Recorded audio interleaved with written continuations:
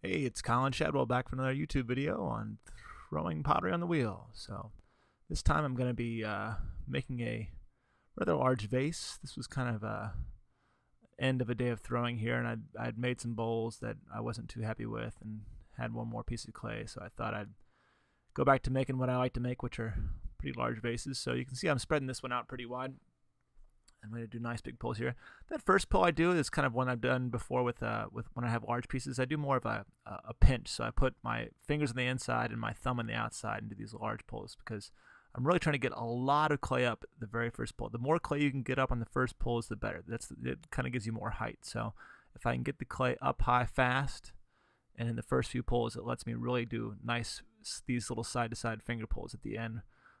More easily. So as you can see, I'm getting a lot of height here. Got to readjust my camera there because it's so tall that I had to move the camera back. So I really don't know what shape I was going for here. I was just kind of getting height, and then I'll just kind of go through and decide later on. So since I had a wide base, I thought I'd just bullet out wide at the bottom and then kind of do a little flat at the top. Nothing really special here on this one. The shape's just kind of pretty average. And then I'll try to figure out later on what I'm going to do with it. So I kind of had a lot of success before with those teapots that I did, where I would cut away a piece of the teapot and then put a slab in the position where it was before and then add pieces back. So I think I was going to do that with this one as well. So once this becomes somewhat leather hard, I'll come back in here and try to shave away the parts that I don't want and try to smooth it all out. You can see the rim is a little wobbly, which again, you can get rid of some of that with carving like this, but when it's still, you don't really notice. It's just because it's going so fast right now.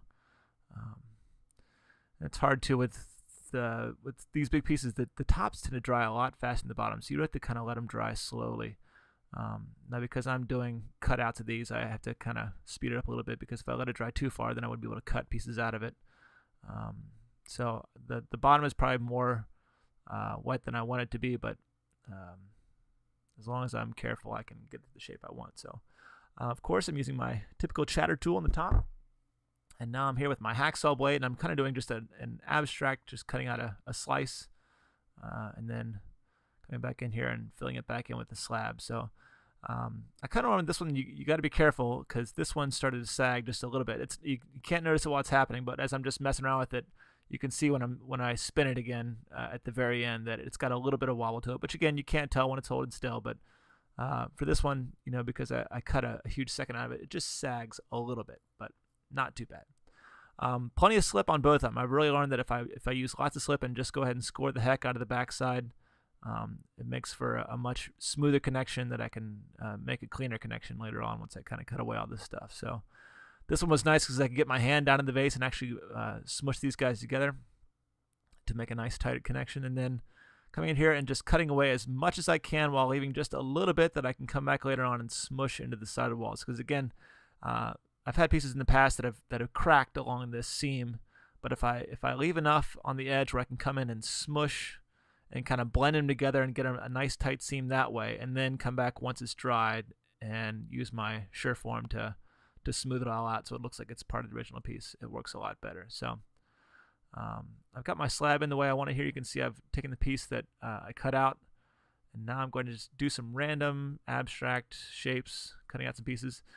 And then wherever it would touch the edge, I have to cut a piece off, because again, when you put the slab in, it makes the hole bigger. So you gotta cut. You can see I'm cutting pieces off the top and bottom here so that it actually fit inside the piece. Otherwise, it wouldn't fit. And then I decided it could use some more negative space if that's possible, and I start using my hole cutter and put some holes in these two. So I take these guys back off and add some holes onto this, and then come back and put some holes in this one. Now these pieces obviously need to be leather hard. They're probably just a little bit wetter than I want, but they're not too bad. They'll hold up their own. They won't bend or distort when I'm doing this. So taking a sponge now, because it's so much easier now to clean these guys up than it is when they're already on there. I've got this little groove tool that I can put on here that will put little edges. So I've just decided just to give these little decorative edges as well. Putting some little lines in. I don't know, just a little freeform stuff that I thought might kind of add a little decorative element to this, just to try something new.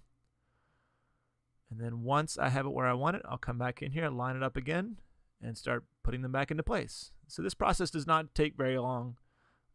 Obviously, it's very quick when you speed it up, but I'd say maybe once I cut the piece, it's probably another 30 minutes before I have it all back together again. Then it's just a matter of waiting to let the whole thing dry out so I can smooth it out with the shear form so it kind of blends back together. So adding these pieces back in, again, plenty of slipping and scoring, and then really trying to get it nice tight, really pressing it in, which also helps when these guys are leather hard. They don't distort when you press in too badly. So making sure I get a nice tight fit, and that way I won't get any cracking or any seams when I'm letting it dry. Plenty of slip in there. And then after I've cleaned the whole thing up, you can see here that it's got a little wobble to it, but nothing too bad. But still, it turned out to be a nice smooth piece on one side. These little decorative elements I like a lot as well. So this should be a nice tight piece when it finishes drying, and I can glaze it up in a variety of ways. So hope you enjoyed watching this piece, and come back and watch some more.